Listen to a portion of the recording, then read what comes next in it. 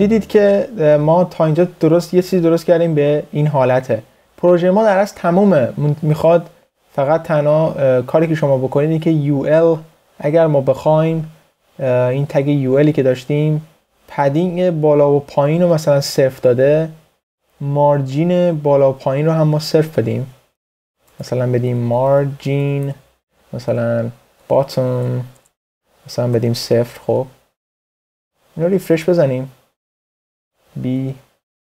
خب این الان شما ببینید تغییر پیدا نکرد. خب چرا من اینو نوشتم؟ به خاطر اینکه شما چجوری میتونید تشخیص بدید که این فاصله چی هستش که شما میتونید تغییرش بدید. ببینید برای این کار من اگه اینو ریفرش بزنم، یه بی اینجا بنویسم، راست کلیک بکنید رو هر چیزی که میخواید تغییرش رو ببینید، اینسپکت المنت رو بزنید. خب وقتی که راست کلیک کردید روش نگاه بکنید، این ذره بین رو میبینید اینجا، میتونید برید کلا ببینید که مثلا اونی که سلکت میشه چیه. ببینید مثلا کلا من این رو سلکت میکنم. خب و اینی که سلکت کردمش الان این LI هست. خب این LI من هست. این کدوم LI من هست؟ این LI هستش که من داخلش تمام چیزمو دارم. خب و اینجا نگاه بکنید، این مقدار من اینو کوچیک بکنم، بزرگ زیاد از حد بزرگ، این مقدار اینم بیارم بالا، یا اون استایلاش اینجاست. میبینید برفرض من اینجا بیام داخل این LI یه پدینگ بالا پایین صرف داده، یه مارجین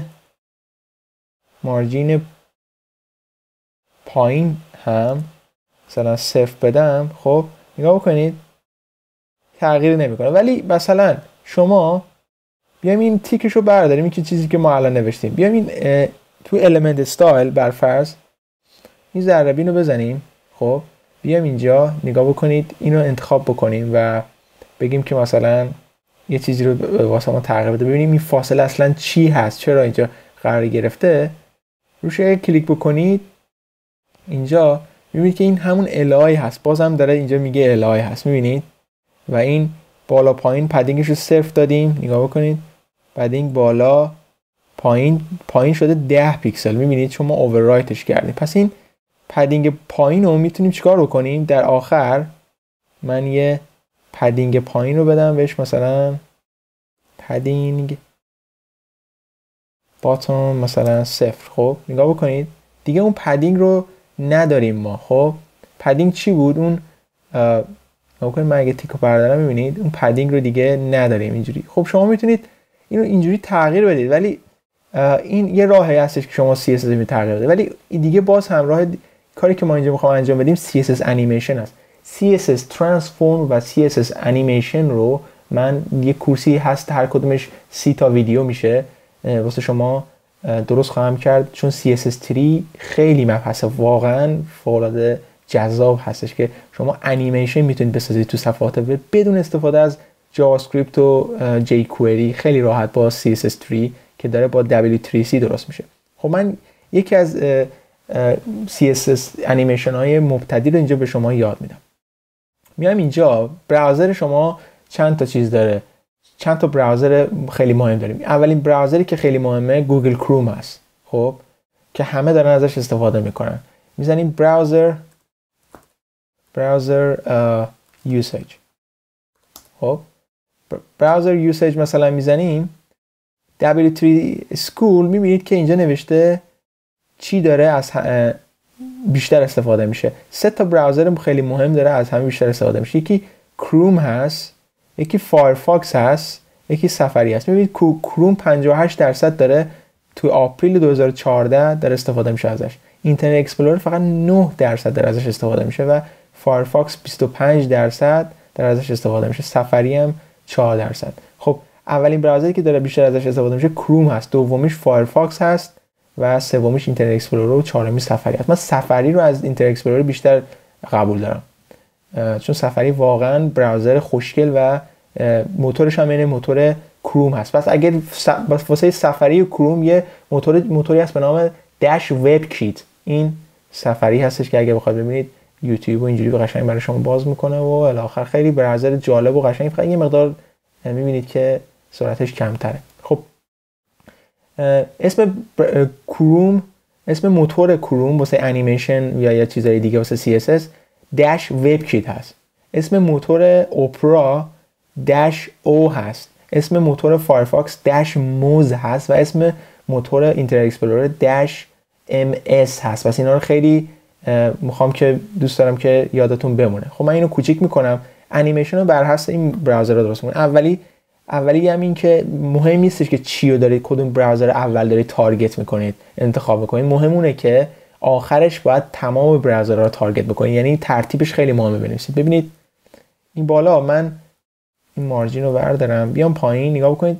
وب کیت ات انیمیشن اینجوری درست میشه که ات underscore web kit underscore web underscore کنید dash web keyframe my anim. این my anim اسمه، اگر نه این ات رو باید اول بذارید. این موتور گوگل کروم و سفری هست و کی فریمز هم بعد اینجا بذاریم که اسش خیلی مهمه. داخل این کولی بریس چی می‌نویسیم؟ میگیم وقتی که 0%، وقتی که مصرف روش، یعنی وقتی که انیمیشن 0%، اوپاسیتی شفافیتش رو بکن 30%. وقتی که میشه 100% اوپاسیتیش رو بکن 1، یعنی 100% که میشه 1. این 1 هست و این 0.3 هست. خب همینو من اگه کپی کنم برای موزیلا همین رو می نویسیم اوپاسیتی. این برای موزیلاست. این یکی برای اپرا هست، همین رو می نویسیم. اینترنت اکسپلورر فعلا انیمیشن رو ساپورت نمیکنه و اگر ساپورت میکرد به جای این او می نوشتیم MS. خب ولی ساپورت نمیکنه. میبینید که اینجوری داریم اپرا. پس گوگل کروم، موزیلا و اپرا و آخرش هم چی؟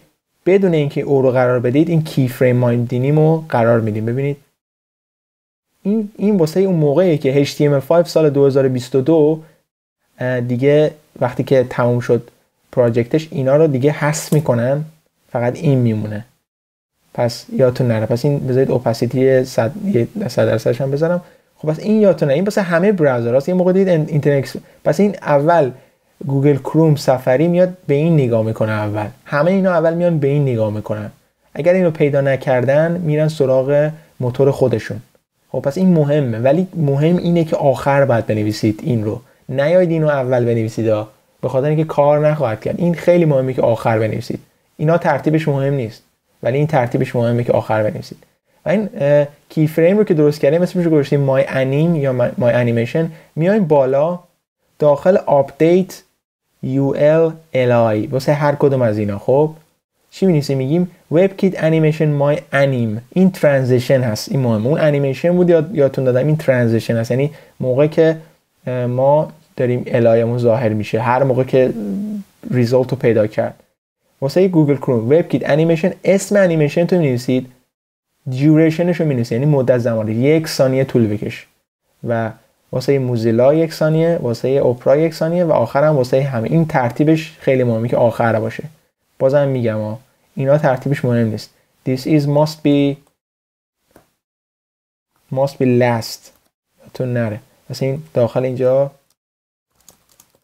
می‌نویسم که یادتون نره داخل ویدیو هم بمونه. خب اینجا اینو دیدید و آخرش میگیم چیکار بکن؟ اینو که نوشتیم انیمیشن رو، اسم انیمیشنمون که خواستیم 1 ثانیه طول بکشه، حالا واسه یه گوگل کروم میگیم یه ارتفاع بهش بده. وقتی که ترانزیشن، این ترانزیشن پایینی انیمیشن بود، ارتفاع بهش بده 0.3 ثانیه. خب و این 0.3 ثانیه ایز اوت. این ایز اوت، ایزین، نه همه رو شما گفتم. ایز اوت موقعی که انیمیشن این دفعه مثلا یواش شروع میشه، یه دفعه تون میشه و آخرش دوباره یواش تمام میشه. و این رو هم کپی میکنیم واسه موزیلا و اپرا مینویسیم و آخر هم واسه همه براوزرها مینویسیم. پس این خیلی مهم بود. اینجا انیمیشنمون رو ساختیم پایین. خب بالا اومدیم چیکار کردیم؟ بالا اومدیم مدت زمانیشو نوشتیم. این رو باز میکنم که ببینید انیمیشن ما کارش تموم شد. ریفرش میزنم، نگاه بکنید بی رو که میزنم این یه حالتی ظاهر میشه. میبینید بک اسپیس که میزنم مثل انیمیشن ظاهر میشه. مثلا میزنم یه هرود، مثلا این اسم چهارمی هرود، میبینید داره فیلتر میکنه. میبینید به این میگن این. ولی خب وقتی موضوع میاریم روش میبینید این ترانزیشنه. پس این دیدید که ما انیمیشنمون رو اینجا نوشتیم تموم شد. تنها کاری که برای انیمیشن کردیم این بودش که اینجا به کارش بردیم. اینجوری میتونید به کار ببرید. ترانزیشن فرق میکنه با انیمیشن. این ترانزیشن موقعی که ما چیکار میکنیم؟ موس رو میبریم روی این و این چی میشه؟ میگه هایت بهش میده. یه هایت یعنی ارتفاع بهش میده. ببینید وقتی که من موس رو میبرم روش ارتفاع بهش میده. اینش میگن ترانزیشن. چقدر طول میکشه؟ 0.3 ثانیه و ایز اوت. ایز این داریم، ایز اوت داریم و لینیر داریم. ببین ایز این هم داریم. یا بکنید برگردیم اینجا ریفرش بی. ببینید ایزی نداریم. فرقش متوجه نمیشید. اینا رو بهش میگن ایزینگ، ایزین اوت، ایز اوت و این آخر داریم. ببین ایز این اوت هم داریم. هیچ فرقی نمیکنه. خب یکی دیگه هم داریم به نام بازیر. یه همچین چیزایی یادم نمیاد درست در هست که میتونید مقدار بهش بدید واسه اون. ولی نگاه بکنید همین راحتی این ارتفاع بهش میده و کوچیکش میکنه. میبینید تا اینجا کوچیکه. موقعی که موس میبریم روش واقعا اینو بهش میگن اینی که شما دارید میبینید ترانزیشن است و اینی که شما دارید میبینید انیمیشن است که هر موقع ما مثلا می‌نویسیم این یه حالت اوپاسیتیشو کوچیک می‌کنه. خب پروژکت ما اینجا تموم شد. کار ما اینجا تموم شد. کار ما با AJAX تموم شد. فعلا کاری نداریم. این رو من آپلود میکنم تمام فایل‌ها رو توی انجمنم به اسم AJAX و یادتون باشه که میتونید اونجا دانلود بکنید، کداش رو ببینید. پوشه‌ای که ما داشتیم الان کار می‌کردیم باش پوشه 15 بود. 15 تا ویدیو که من اینجا الان زیپ میکنم و میرم توی انجمن کمپرس میکنم. اینجا میرم اونجا توی انجمن چیکار میکنم؟ آپلودش میکنم که تقریبا سایزش 1.3 مگابایت هستش. این پروژکت هم دیگه دیلیت میکنم. این سرچ هست که شما میتونید ازش استفاده بکنید. مبحث دیگه فعلا نمیدونم چی هست ولی در مورد CSS یا زبانهای دیگه حتما شروع میکنم آموزش دیگه درست بکنم. فعلا از همتون خداحافظی میکنم.